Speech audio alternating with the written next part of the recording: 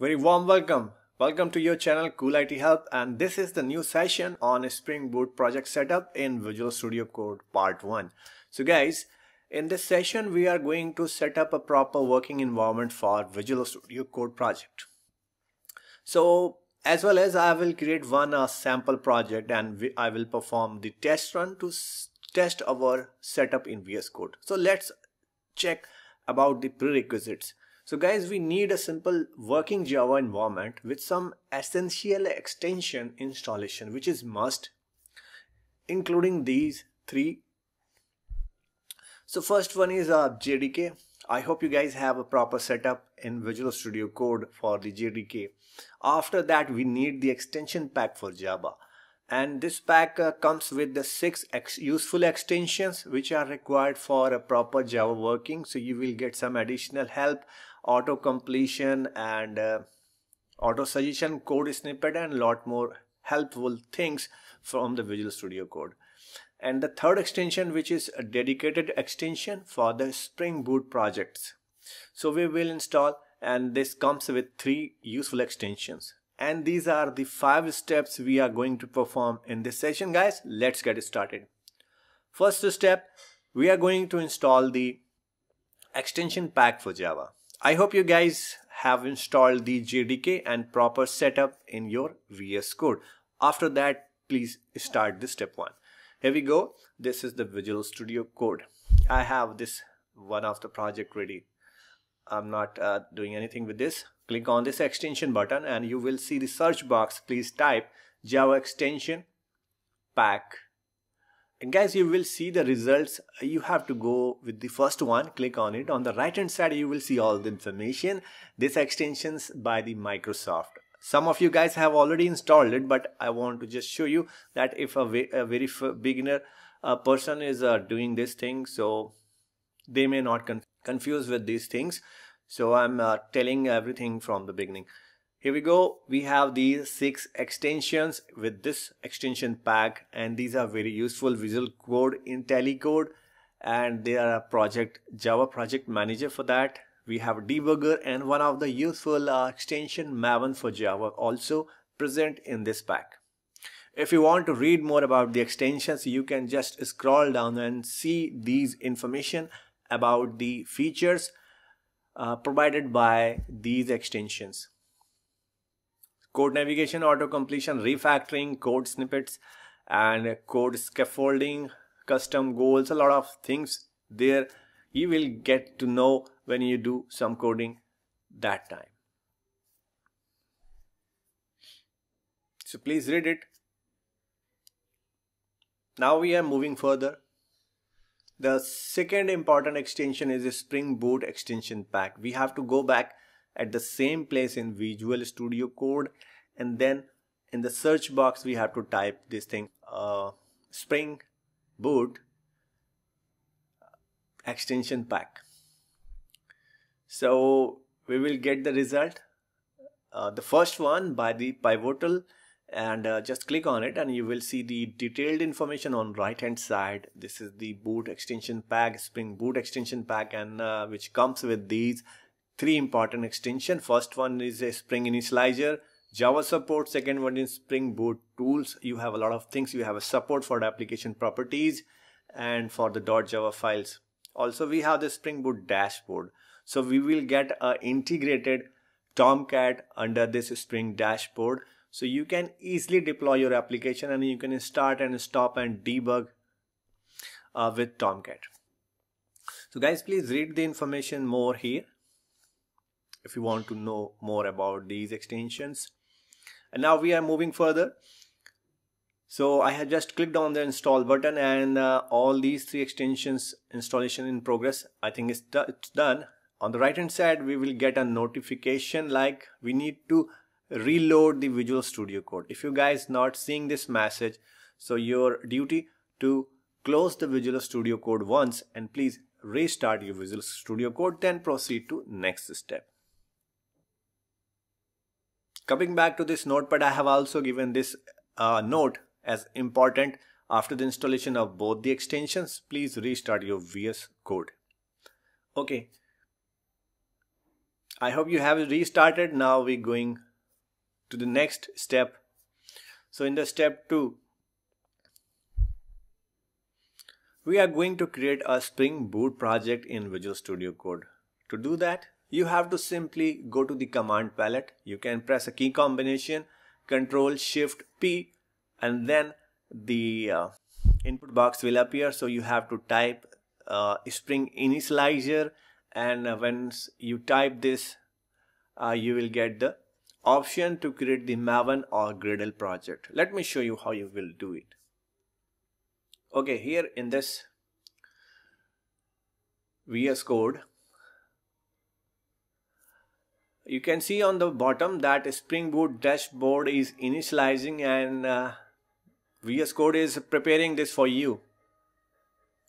Now you have to go on the top menu, View, then Command Palette, and now here you have to type this Spring Initializer. So you will get the option create Maven project, or you can create a Gradle project. It depends on you. You can choose any one. So I'm going with Maven project. I just clicked on it, and now this will ask me for the which Spring Boot version I want to use. So it also, whatever you want, please select, and then the language choice, which one you want. I want Java, so I'm going with Java. Just clicked. Now this is asking me for the group ID, so please give the group ID. This will become the package, and then when you click, when you hit enter, this will ask you for the artifact ID, so please provide the artifact ID, whatever you want. So just type. So I want this is my first Spring Boot project, so I'm giving this a Spring Boot project. Now the packaging type, I'm selecting WAR file, and now which version you want to go with? Java. So I think 8 or 11. So I'm proceeding with the 11 because my JDK is set up with 11.0, which is OpenJDK. Once you click on then you will see this drop down. So here I would say do not select anything. I will tell you, you can do this step later as well. So select the 0 dependencies. Now proceed. Then this will prompt you a browse window. Here you have to give the folder name or the location where you want to save your project. So please select any folder of your choice, or the folder or workspace where you are putting all your projects.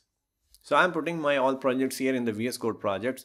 So I'm giving this path, and now click on this generate into this folder.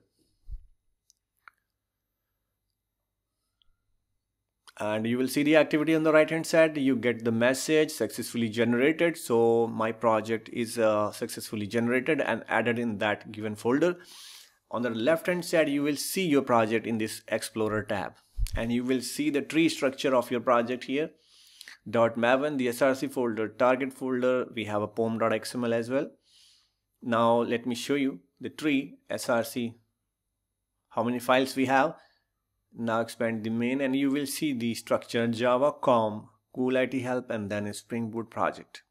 So we have these two files, servlet initializer, the configuration, Java, and the second one is the main. This is the starting point of our application. So guys, this is the default setup that we get from the Visual Studio Code. Now let me show you the pom.xml. So in front of you, this is the pom.xml, and you will see all these default entries here. And when you go upside and you can look at the line number 5, you have the group ID, artifact ID, version, and the lot of things here. And the project name is Spring Boot project, and the packaging is WAR, and the description is also, and I'm using the java.version is 11. And after that, we have the dependencies for the project that we are working for, Spring Boot starter web project. Okay, and then the second dependency is the starter Tomcat. So you are getting the support of the Tomcat by default with the help of that Spring Boot Dashboard extension. So guys, all this stuff we will get by default. Now we'll see how to add the dependency here in the pom.xml, the additional one for your starter project. So I will perform this step 3, and I will show you some important thing how you can add or remove the existing dependency from here. So open your pom.xml and come inside the dependency tag and do the right click on the add starters, and you will see the drop down and you will see the dependencies which is selected. That means this is present in the pom.xml. If you want to remove that, you have to simply click on that the check. And if you want to add more dependency, you can proceed like I want to add the Springboot Dev Tools or Lombok. So I have just clicked once and you can see the tick mark in front of that, and that will be added here in the pom.xml. In the same way, you can uncheck it and then that dependency will be removed from this pom.xml. When you proceed, you will see the message on the right hand side. This will ask you for the confirmation to proceed. Click on it and that dependency will be added or removed from your pom.xml. I hope you guys are clear on this. And you can see these two dependencies we have selected on that option. So these are added here. Now guys, we are going to create a simple controller that will accept a hello request, and that will process our request and send back the response to us. So we are going to create a controller file here. Now I will show you. So this is the sample code we are using at the REST controller, and there's a request mapping for the request hello. On the basis of that, we are returning the response. So go here and in the Spring Boot project, I'm going to create one more folder, so a separate folder. So I will give name like controllers. So I will put all controllers here, and simply I will do right click here. Now I will create one file. So my controller name is a test controller. So I need to give file name here this way, test controller.java. And the file is created, but this file is blank. You can use the option, you can write the IntelliSense away, or you can simply use the copy paste code. I have already written this small piece of code, so I am putting here to save the time. And you can see there are some errors on this file because of we don't have the proper import classes import. So one by one I am handling all the imports which are required to remove these errors. Request mapping, request controller, REST controller, and the last one is the response entity.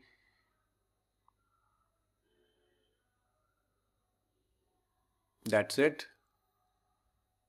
Now everything is fine.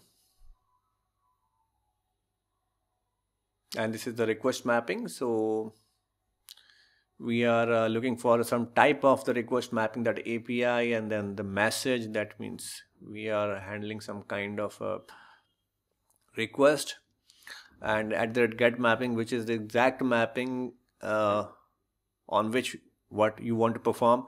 So I want to send back a response like hello cool IT help message back to the client, and that's it. So I have just saved it, and now you will see here on the bottom under this Springboot Dashboard, your project is available, and you have the option, you can simply run it, and you have the option to run your project in the debug mode. So both options you have to simply click here on the debug. So you have a choice, you can do hot reload, you can simply do the changes on your Java files, and you can simply click on the hot reload button on the top. This is the controller which will appear when you click on the run your project in debug mode. You can see on the top there's a debug controls for you, and you will get the message of the firewall has blocked some features, so I have to allow this, and you will see all these message. So your project is running under the debug mode. Also we have Tomcat initializer at the port 8080, so we can set the request from the port 8080, and on the top you can see there are controls, and there this last icon button is like for the hot reload, and your project will appear in this left hand side, like the debug mode, and you can watch the variables. You can apply the debug breakpoint. As you know, we don't have any debug point in our project, so you can proceed by putting a red dot in front of any line for which you want to debug.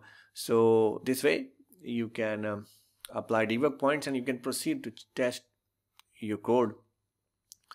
And under this Springboot dashboard, you will see this globe, so you can simply click on it to open the browser. You don't need to go separately to open the browser and then you need to type. You have to simply click on this and this will open your browser, and this will hit the localhost 8080. After that, you have to give the exact URL for which you want to get the response. So we got the localhost 8080, but this is not the right address, so I have to append the API / a message, and then we have to send hello as a request. But I think we did some mistake here and we are getting the error message. Okay, we need to remove this one, the last one. Now we got the right response back, which is cool IT help. So in this way you will get the response back from this. This is the message, line number 14, which is written back on our request hello. And guys, if you want to do a change, or you can do hot reload, simply you can create another mapping for to process the new request. So I will copy this code this way and I will paste it here, and I will do small change. Instead of hello, I will put subscribe, and will send the request subscribe this URL with URL, and we need to send back the different response. So this is telling me a duplicate get method in type of test controller. No worries, I will change the name of this get.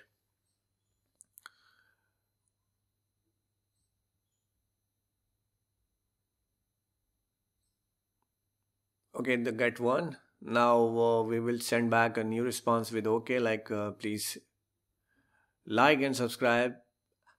So this is the new string that we will send back in response if the subscribe request comes to this controller. Okay, that's it, saved it, and this is hot deployed, and you don't need to restart everything. So simply go here in this browser and send the request with the subscribe, and you will get the response. Please like and subscribe. So guys, this way you can set up your Visual Studio Code for Spring Boot project development, and there are a lot of things, and now this is all yours. Please do some hands-on and learn more. And I hope you guys found this tutorial relevant and useful. You guys can hit a like button and appreciate us, and you can subscribe, and also you can press the bell icon so you will get the notification of a new upcoming latest video tutorials. And Merry Christmas to all of you guys, and thanks for watching Cool IT Help.